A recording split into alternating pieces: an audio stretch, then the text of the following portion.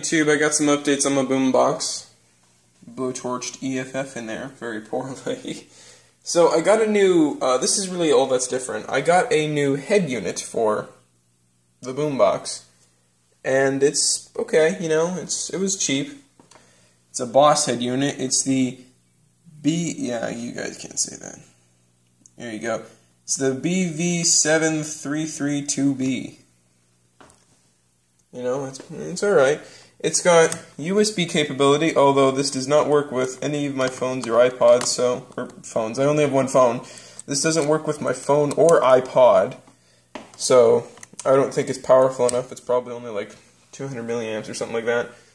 So it can only run, or not run, it can only power a USB flash drive. So if you've got music on one of those, then that's really all that's good for.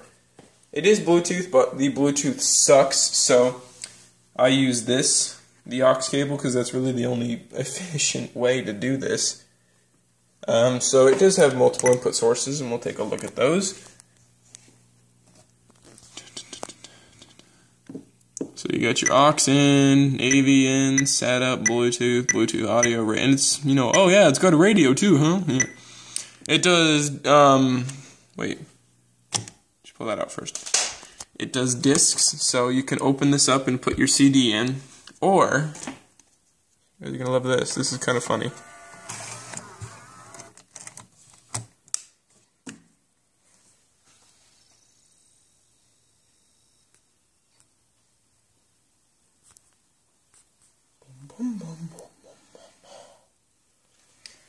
Okay.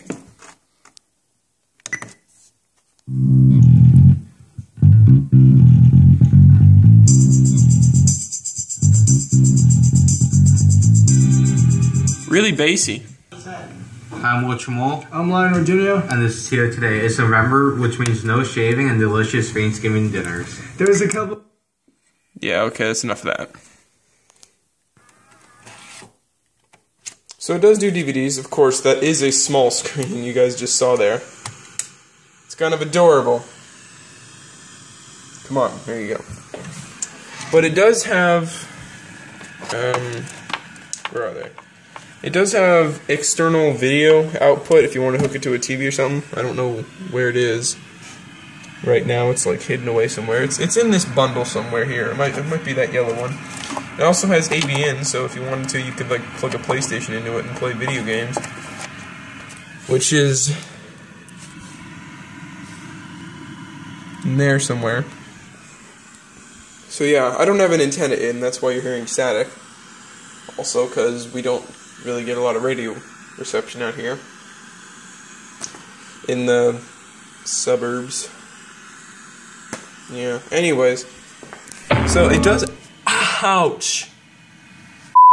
Damn it. It's not always great being tall. So here we've got a heatsink that... I don't know. I want to say it does its job, but then sometimes it doesn't seem like it is. Like, it does get very hot, which means it is doing its job, but the fact that it gets hot and stays hot kind of says that it really isn't doing its job. Like, I mean, if I played this thing on loud volume long enough, you could actually burn someone's fingers with this heatsink, because it gets hot, and I don't know why something in here is getting so hot, so I don't know how this would work out in your car. But it is sitting in a poorly ventilated wooden box, so I don't know. But you see, your car sits in the sun in the summer where it gets like 400-something degrees in there, so it'd definitely be getting hotter, so you might want to watch temperatures or like put a fan back there or something if you're going to use this. I accidentally voided the warranty sticker sliding it in here because the wood actually cut the warranty sticker, so whatever. I wasn't planning on keeping this long. I was planning on getting one of those head units that has a little flip-down screen. The whole thing's just like a big flip-down screen, and it's touchscreen. I was thinking about getting one of those. I actually found a really good deal on one. I can get one for like $100, and the reviews on it are pretty decent, so I will do a sound test for you guys, because it is definitely, the sound is definitely improved.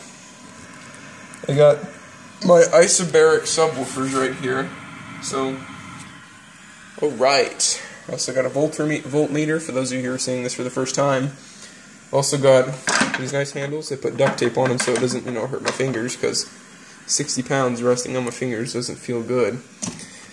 I've also got AC outlets, but my inverter's not in there, so they're not really doing anything because my inverter's serving a different purpose right now.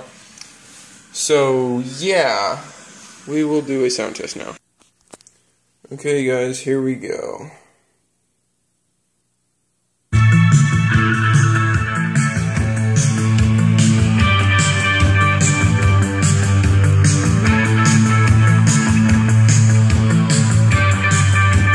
You can probably hear the whole box rattling. To be honest with you guys, it's like, I can barely hear the rattling of the box if I stand back a little bit. I know you guys probably can, though.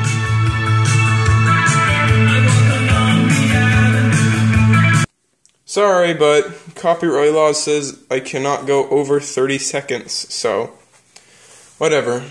Even if this gets flagged, they can't do anything because I'm still protected by the Fair Use Act, so they can't do anything. Copyright's no fun.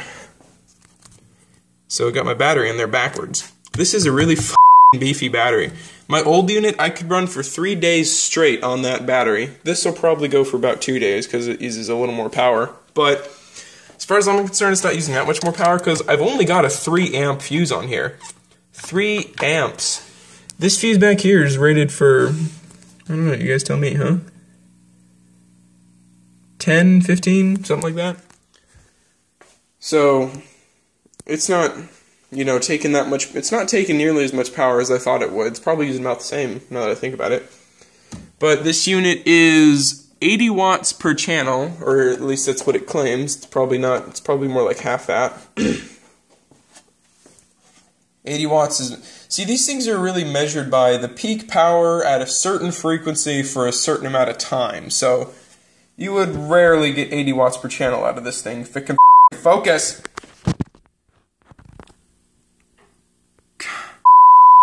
Damn camera on my piece of phone. I do the censoring for comical relief, guys. So, right. Here are the speakers. They're also Boss. I try not to get too close to them because those have actually been able to shut the whole thing down. Too many magnets come in contact with my phone. It's not good for it. It's probably why my camera sucks.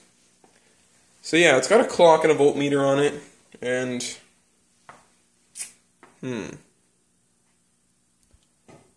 this is what I'm calling it. I'm calling it Mordecai Mark 1.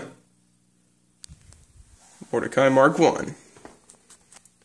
Now, you guys are probably wondering why I did this. Well, I did this because, where are the terminals?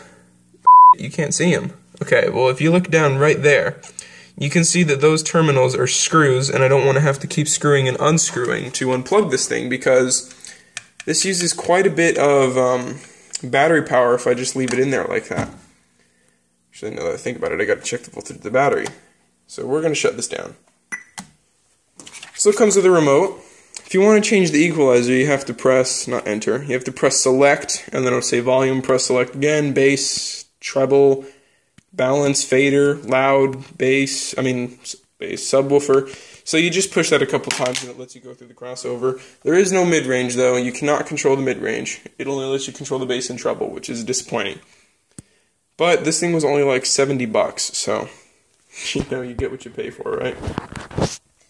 It did have white backlighting here, but that's actually gone because this faceplate is actually removable, and yeah, it even came with a little case that it goes in. So this does have a removable faceplate. The problem with that is these pins in here are very delicate. You'll notice that one right here is broken. Well, that was the one that powered the backlighting. Or, that was probably the positive or the ground for the backlighting. Tried fixing it, but those things are so delicate that it actually, broke off. It originally was just bent, but I bent it back, And it was alright, and I put it back in, the thing broke off. So they are very delicate, and you have to be very careful with them. So you have to push up here, because this is where the latch is. Don't push up from the middle of the screen to the side of the screen. When you push it back up, you have to push it back up by this corner.